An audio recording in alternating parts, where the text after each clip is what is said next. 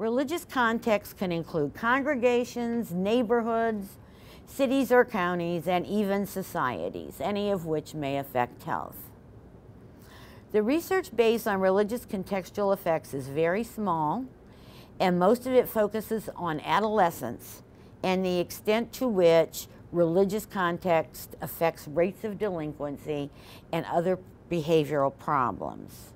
And indeed, based on the small research available, both the presence of religious schools and religiously homogeneous neighborhoods appear to reduce rates of delinquency. I think that's pretty amazing, pretty astounding. Jaffe and colleagues authored a study I found especially well done, and their study was not of adolescents. They found that individuals, adults living in religiously homogeneous neighborhoods had lower mortality rates than those living in religiously heterogeneous neighborhoods after controlling on a wide range of individual and other contextual variables. I'll take an aside here a little bit. We have such a negative association with the word segregation. We view that as a highly kind of negative word. You know, we don't want to promote segregation.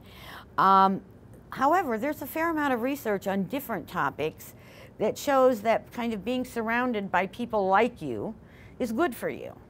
It's true in terms of age. Older adults do better when they live in environments that are largely comprised of other older adults than they do in more age-diverse neighborhoods.